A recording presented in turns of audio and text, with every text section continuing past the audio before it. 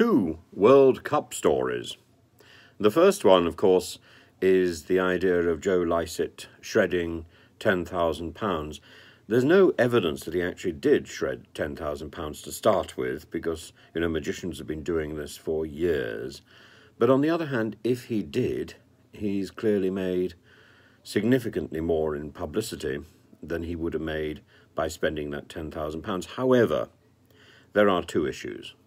Issue number one, I think that £10,000 could have been spent on people who need it, the vulnerable, and he should have found a way to give that away if he didn't need it. And equally, I in the back of my mind is a suspicion that shredding money or defacing the notes of the realm is actually a criminal offence. So I would be interested in if anybody has any real information on either of those two ideas, but it is a great publicity stunt, and he's captured attention and drawn attention to the LGBTQ plus issue and Qatar, as if we don't already have it. And today again, the England squad apparently have decided they're not going to wear the One Love armbands because FIFA have threatened them with suspension or being taken off the pitch should people be caught with these One Love armbands. Well, this is the point of solidarity.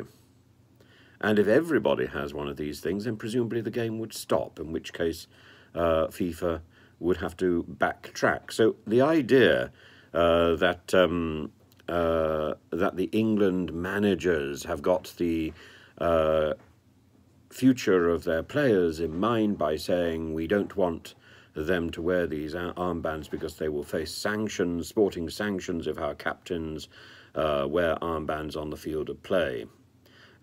We would be prepared to pay the fines, but not to face suspension or to be thrown off the pitch. Well, what about this idea of solidarity? That's what we proclaim. That's what that's the whole principle behind unionization, isn't it?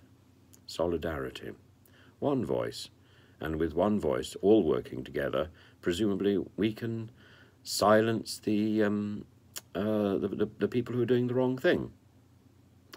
But clearly not in the World Cup. It's all about gesture politics. Sorry.